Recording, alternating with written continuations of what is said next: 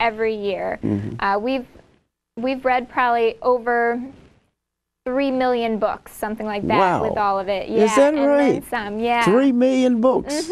With all the kids that have taken part. We have this year probably over 60,000 kids in the Maryland area that have taken part. Is that right? Yeah, and that includes all of southern Maryland, as well as Prince George's County, some of Montgomery, Howard, Queen Anne, Anne Arundel, as well as we got some schools from Baltimore County and Washington, D.C. Is that right?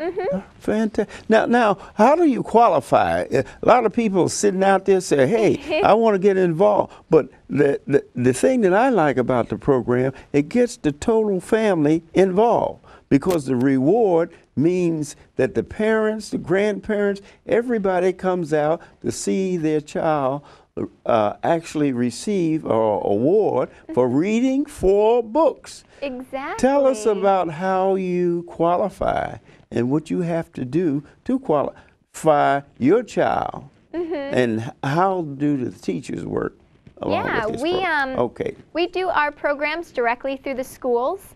So in September is when I'm contacting a lot of the local schools, especially the reading specialists, trying to see if they want to sign their school up for this program. It's very easy. We just ask that the students read 4 books or more for them to receive a free ticket. A lot of schools, they make it 10 books. Some schools make it 5 books, but only home reading instead of school reading. So it's nice so that schools can change it so it fits and works with their school. So if for any reason, some people out there, they never heard of this program or anything, if they just get in contact with their school and their school could contact the BaySox, we would love to have them signed up.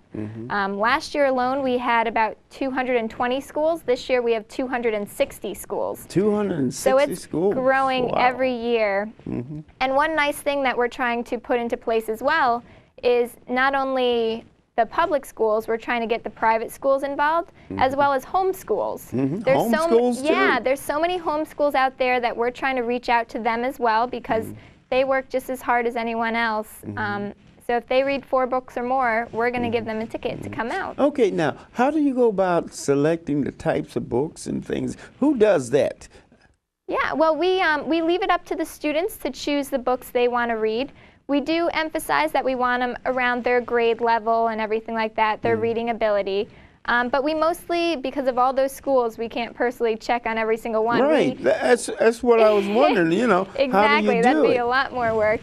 We leave it up to the teachers to monitor the books. So all you teachers out there, here's an opportunity to get your youngsters involved with the program. Yeah, we have we give teachers these posters, and the teachers on the bottom, there's spaces to write the child's name on the bottom, and then there's 4 boxes right next to it. So teachers could check off next to the children's names as they read their books.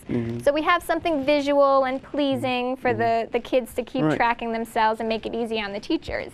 And the reward stems around the fact that the youngster generally, and we were supposed to have Edwana, and Edwana is going to comment on this later on another show about, she's a teacher herself, how effective the program is. And when a child gets involved with this reading program, everything improves, their arithmetic, everything, because their attention span, it improves. Exactly. We emphasize that you need reading for everyday life. Everything. So even, as you're moving up in school, to middle school, to high school, once you go to college, I mean, reading is so basic. Important. Right. And we emphasize that. So basically, we have gotten a lot of responses from teachers, which has been so nice. Tell us about some of the responses. Yeah. Just give us some examples of the rewards that the program has brought to the area here. Sure. When we've been doing these skits going around to different schools, we've only been able to do about 20 or so this year. We're hoping to grow. But we've had teachers call us, where a teacher just recently from Chilham Elementary called me and said that one of her teacher counterparts at a local school at Lewisdale said they had Louie come out, the kids loved it, told another teacher, she called us to have Louie out.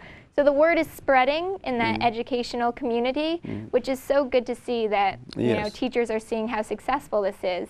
And we constantly get phone calls and thank you notes just saying that the incentive is so great. Right. Of course, we know that children, they need incentive to do well. Right. They need incentive for stuff as basic as reading, like you were saying. And that's what we're here to do. We're not here to get our name in the community so everybody hears us and how great we are. We're here to help as much as possible. And I think it's a wonderful community oriented program because it not only improves the child's reading, it affects the family, period. Because I noticed that the last time out there that you had a full house, and the fact that the NBA playoffs was going on, but the male were out there with their child, you know, for that, to make sure that their child, they taken part in that reading program. And I think that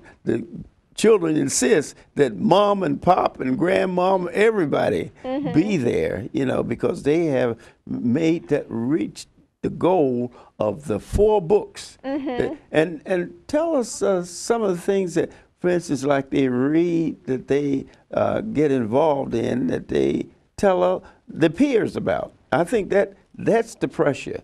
And also what happens too, we were talking, is that although you have 60,000 or more that actually qualify for the program, you have so many more that are exposed to the reading program that didn't make the 4 books. They made maybe 2 books or 3 books, but what that gives them the incentive the next year to get involved and read 4 books so they can be recognized. Exactly. That's what's so nice. It's such a thrill to see the kids and the parents out here, and then they go back and tell their peers that maybe that didn't read the 4 books how much fun it was, and then the following year they'll try that much harder to read their books.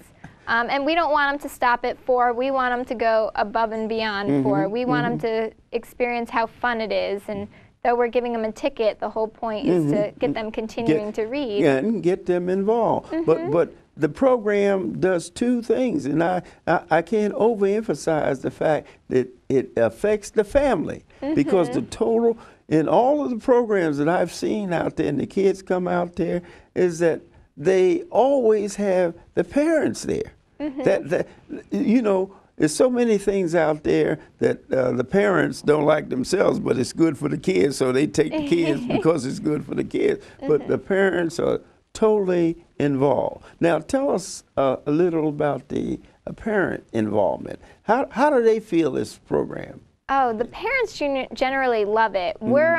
We do one thing where we stand at the front gates after the game is over and kind of say goodbye to people. Right. And I can't tell you the number of times parents have thanked me and said it's been such a great experience. The nice thing about the Bay Sox is we know not everyone's a baseball fan, maybe not everyone's an Orioles fan, but the Bay Sox is nice because we're centered around families. Right. So we have a kids park that has our carousel, our moon bounce, all those games and stuff like that where kids can go and play over there. And it's kind of just a nice getaway. So even if they don't like baseball, there's something to do. There's a parade on the field prior to the game for all those reading kids, so they get to go down I where the players that, and play. And what happens is when the different schools are announced, they cheer. Well, the parents, you would think they're at a game, you know. Exactly. When their school is called out, they yell real loud. Some schools bring out posters and stuff that they make. So the parade beforehand is so much fun. Thanking the organizations thanking the Bowie organization, the Bay Sox organization, for presenting the programs. And to me, it has to grow because the fact that the peer pressure of individuals going back, telling their friends, and to me, the reading is so important in advancement in education. Because if you can't read, you can't do arithmetic, you can't do any, you can't do calculus, you can't do any of the courses if you can't read. And so this program is something I feel that the Bay Sox is really, really brought to gorgeous Prince George's.